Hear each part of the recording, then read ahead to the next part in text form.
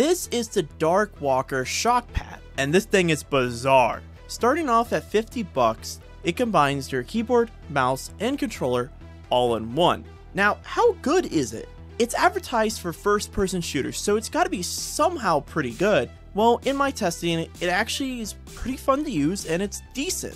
I was able to pick up some kills in Apex, Rainbow, and Valorant. Surprise, surprise, but my aim was pretty lacking. That trackpad isn't the greatest. It feels like they just ripped something out of a random laptop they had laying around and put it on this controller. My biggest disappointment, again, was the trackpad and its lacking functionality. There's no tuning and there's no app to really adjust it. It's all in-game tuning. It was, honestly, it's what broke this controller for me. Overall, I think this controller is absolutely fantastic and you should give it a try.